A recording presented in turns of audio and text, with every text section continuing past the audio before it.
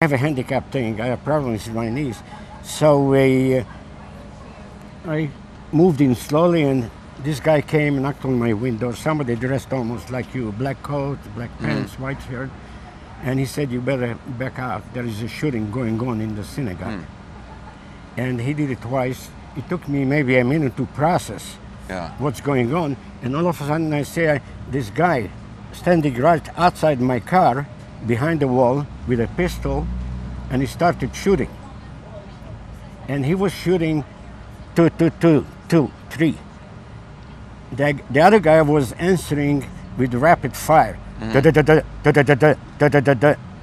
So I'm a curious guy. So eventually I moved towards the passengers so I could see him.